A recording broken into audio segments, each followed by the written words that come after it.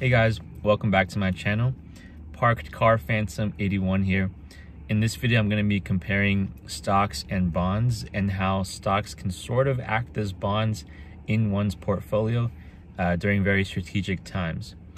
And so, given that really long title, first I want to give a shout out because this idea is not my own. This is from another YouTuber named Ryan Giffen. So Ryan's a very good friend of mine.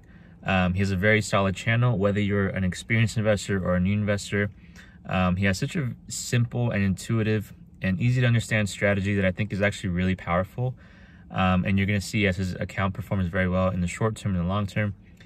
So yeah, 5-star recommendation from myself. So go ahead and check out his channel. I'll put it in the description down below. Basically what he said, a long time ago, he said that he uses dividend stocks as his bonds. And so obviously, before people get too technical, he's not saying that they're the same thing, because obviously there's a really big difference between the two. You know, when the market actually does correct, then we will see that bonds tend to outperform stocks, you know, by and large. I don't think it's that really comparable, especially during really big corrections once money is heading for the exits, right? So that's not exactly the point here. The point here is that in many situations, let's say the market's at all-time highs and there's no opportunities, and you want to get your money working for you passively and paying you a dividend while getting exposure to the amazing growth that dividend growth stocks can actually give you, then dividend growth stocks are actually a fantastic place to park your money in a lot of situations. So there's that aspect. The other aspect is that when the market actually does correct, it's entirely possible that some of these dividend growth stocks will actually tend to outperform heavier growth stocks. So as we saw here in March of 2021, I'm not going to call it a correction because the S&P 500 barely budged like 5% or something, or 4.5%. But what we did see was a huge discrepancy between growth and the rest of the market. So we're talking genomics, we're talking 3D printing, we're talking solar energy, software, cloud, semiconductors, consumer discretionary, it doesn't really matter, right? All these growth stocks got pummeled in just a short time, right? We're talking like a week or 2 or 3 weeks. And basically, some of these stocks actually dropped like 20% or 30% or 40%, even 50% from their all-time highs. And so the point I want to make here is that a lot of dividend growth stocks did not actually, you know, drop that much.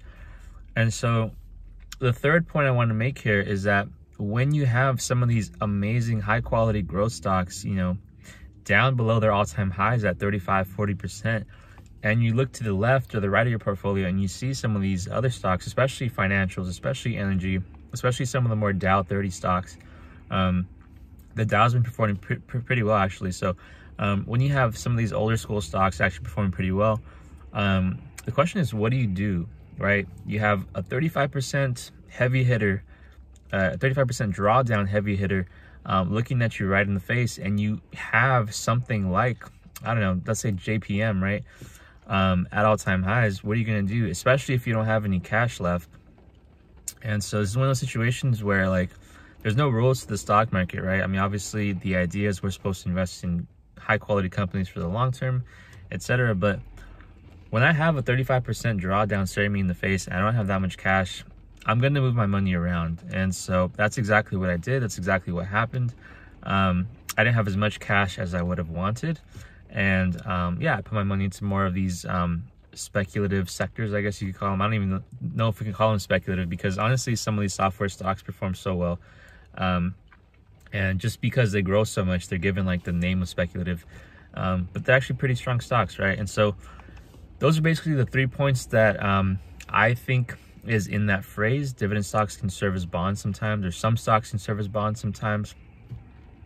Let me know if you guys agree or disagree, but that's, you know, that's basically what I did, and that's probably what I'll continue to do, right? Because, for example, as the NASDAQ starts to creep back to all-time highs, I might take some off the table. And, you know, if the market continues to go back to all-time highs and I have incoming cash coming in, let's say I'm not investing in growth, well, I have 2 options. One is to invest in dividend growth stocks, especially because in a portfolio of like 50 dividend growth stocks, some of them are going to get, you know, hit periodically. As we saw, like Clorox and Procter & Gamble and Kimberly-Clark actually get hit recently, right? So there's always going to be some sector that needs a little bit of extra love, I would say. And so, you know, that's one option when the market's at all-time highs in terms of what to do with the extra cash. The other option is to just build a cash reserve in general, and do nothing with it. And that's honestly a fine option. The other option is to use that cash to sell cash secured puts on stocks that you want to own more of.